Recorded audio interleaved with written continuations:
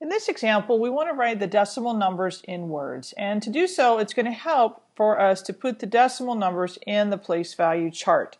So this first number I'm going to place into the chart as follows: 3, 2, 4, 2, 3, 1. I'm going to bring in another decimal, a 1 and a 7.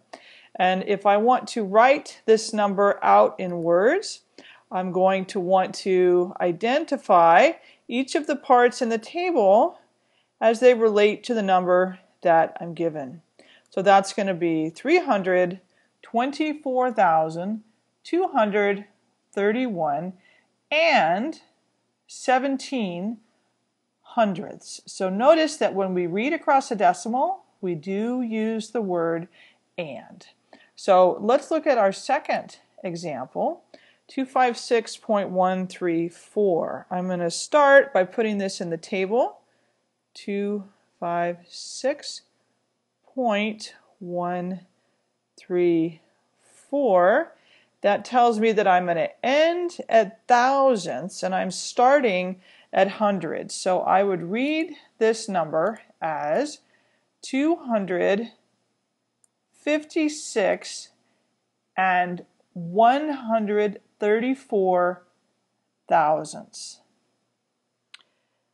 The third number, 0.04, I just put in my table here, 0.04. I'm going to end into hundredths place. There is no whole number part of this, so I don't have to read that part.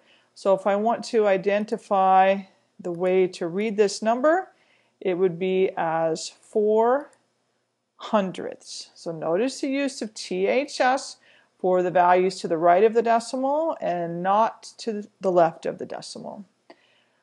The last one, 1.4671, if I put that into my table, starting with the whole number 1.4671, so I'm going to end at 10 thousandths. So if I want to read this number correctly, it's going to be 1 and 4,671 10 thousandths.